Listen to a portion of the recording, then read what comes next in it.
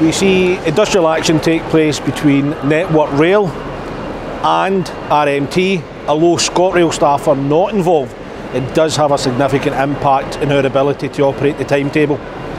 So from the 24th, we'll see an early close down, and that will commence around 3 p.m, with last trains around 6 p.m.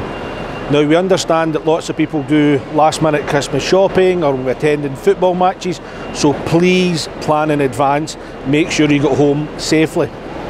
On the 25th, there is no services operating in ScotRail, and that is traditional. But on the 26th, we will not be operating services at all across the whole of the network because of that industrial dispute between Network Rail and RMT. So on the 27th, we'll also see a later start up than we traditionally would have had, where services will commence at around 8 a.m. in the morning, but some routes will see a far later start up around 5 p.m. So again, the message is check before you travel, make sure you've got the information to travel safely, and you'll find a link on this video and you can access that online or at your local station.